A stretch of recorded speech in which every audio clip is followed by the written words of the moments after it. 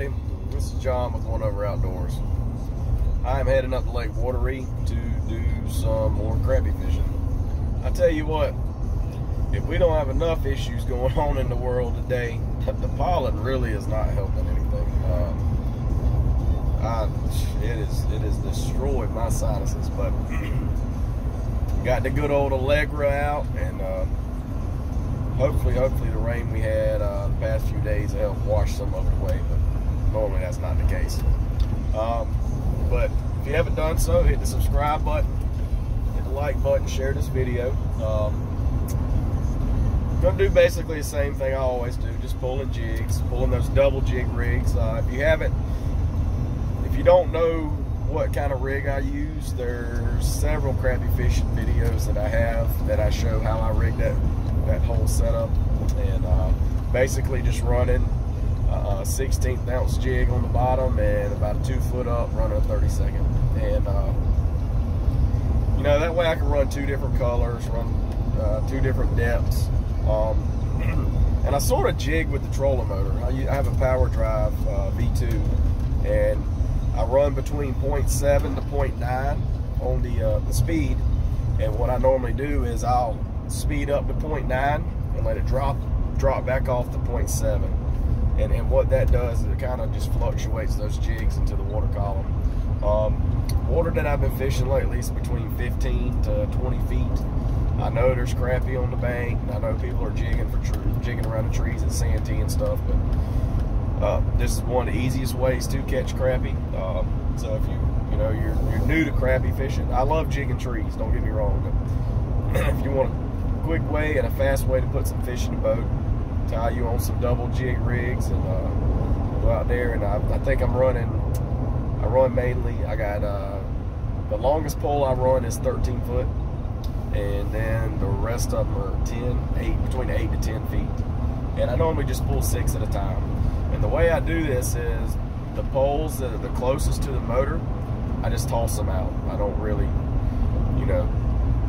just toss them out, and then the poles next to them, I throw them out a little bit further, and then poles out on the very ends, I really throw them out there. But stay with me. I'm gonna get this boat put in here and see if we can catch some fish. And get all these set out. The color that they were hitting the best the other day was this burnt orange color right here. You see I got it. A little ways up, I got that blue and chartreuse as well. So they seem to hit all them really well. You don't have to go out and spend a fortune to crappie fish. These poles that you see me running right here, these little HT shooting stars, you can get them for like $9–10 a piece. You're talking about a crappie. You're not fishing for big catfish or something that's really gonna do some damage, but you can get away cheaping out on some poles. You ain't gotta go spend $50 on them. Not that there's nothing wrong with the $50 poles. That's always nice, but if you're wanting to get into this and you really don't have the funds to go out and spend a lot of money, you don't have to spend all kind of money to do it. And as you see, I just threw out that side first, closest to the motor. Then you just start working your way down. Each one a little bit further than the other one.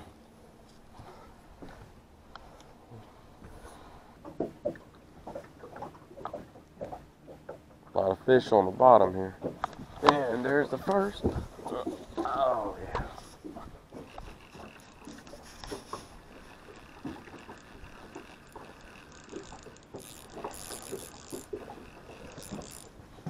Oh yeah, that's a good one there, buddy. That's a real good crappie there. Man. Yeah. It's a good fish. Got us tangled up, but it's okay. It's a really good fish.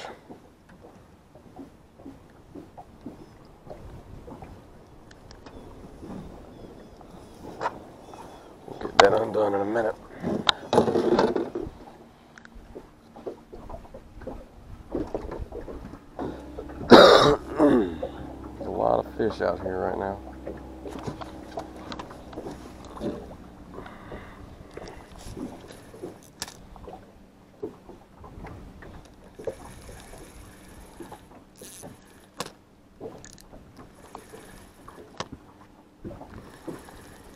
Another one. Don't feel too good.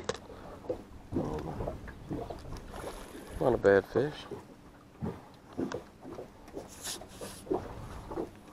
Not a bad fish at all.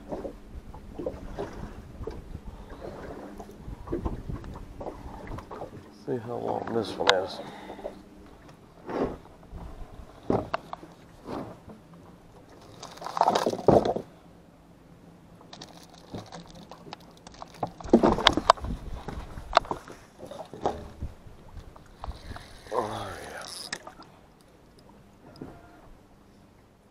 Got one. Anytime you try doing something fishing,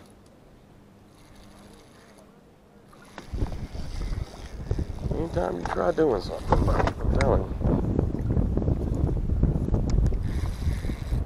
this feels like a really good fish too. Oh yeah, that's pretty crappie. Really pretty crappie. You done got one. Man, that's a good one. He done got wrapped up all in kind of stuff, but look at that thing. That's a good one. See how long that one is.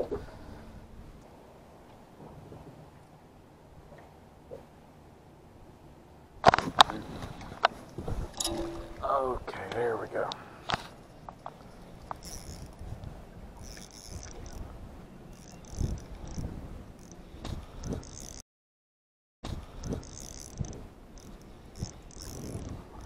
Oh yeah.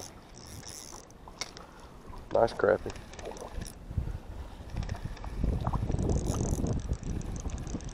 Nice crappie. Hit that old squirt green I got.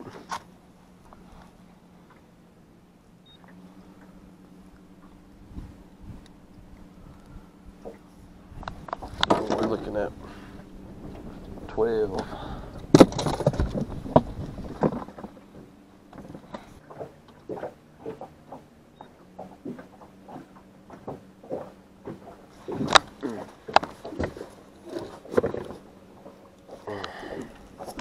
That's what I'm talking about right there. Got one. This is a good fish. This is a really good fish.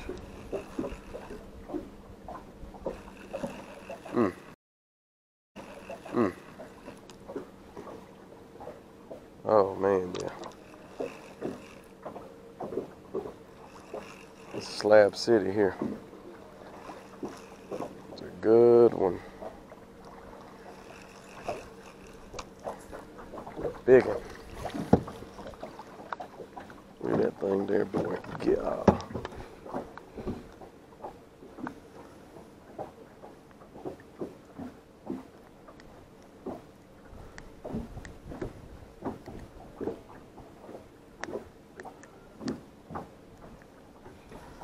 That's a big old crappie there, buddy. Look at that.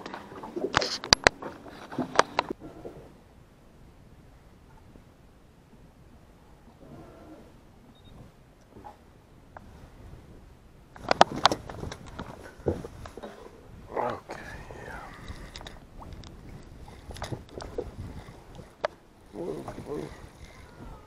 This thing done ran across all the darn lines. It's like a really good fish too.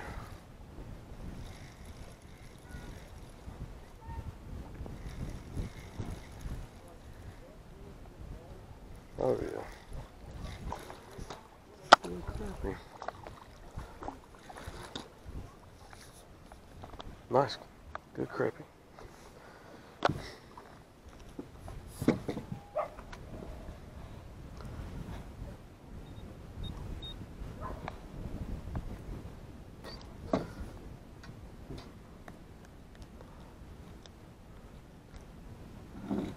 Easy, buddy. Good crappie there.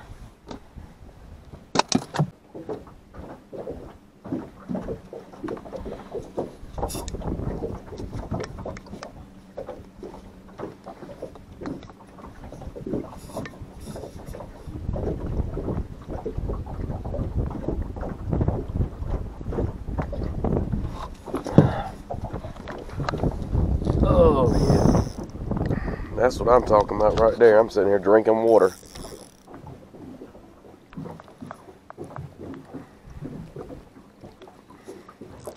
Sitting here drinking water.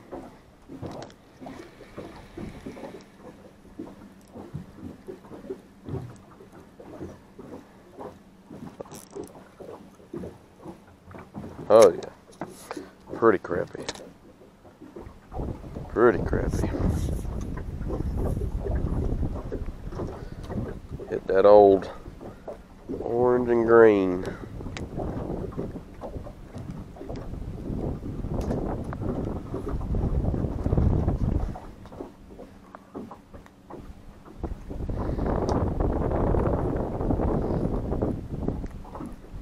Come on, there you go.